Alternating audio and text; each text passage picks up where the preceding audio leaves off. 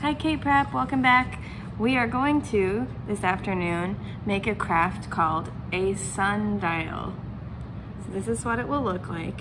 The supplies you're going to need are a paper plate, some paper, some markers, glue, scissors, and we're going to need something round to trace a circle. So I just have this roll of tape, but you could use a plate that you have in the kitchen, anything that's a pretty good size circle. So the first thing we're gonna do is decorate your paper plate. I used dot markers and did some polka dots around the side. You can color the whole thing however you want. Don't worry about the middle because this is going to be something that we glue on top. So go ahead and decorate your paper plate. And then, probably with the help of mom and dad, you'll take your paper and your circle and you're going to trace your circle right in the middle, like I did here. So just have a circle and we'll cut it out. So this is a really good time to practice our cutting. Remember, our thumb is on top, open, close, and we'll cut our circle out. It's good practicing cutting your circle because you cut and turn your paper as you go. And make sure you're following the line all the way around. Almost there. And you have a circle. Now, where does this go? Find your recycling and put that in there. All right, now we have our circle.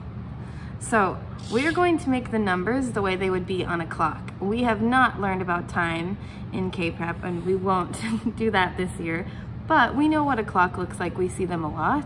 They have numbers 1 through 12 written on them in a circle, and we're going to use our sundial to help us look at numbers as well as see the sun move across the sky. So even though we won't be telling time, we will be using it to practice our numbers and to see the way the sun moves. So we're still gonna add numbers to our clock, and mom and dad can help you guys with this. We're going to add 12, 1, 2, 3, all the way around. So we'll go ahead and do that.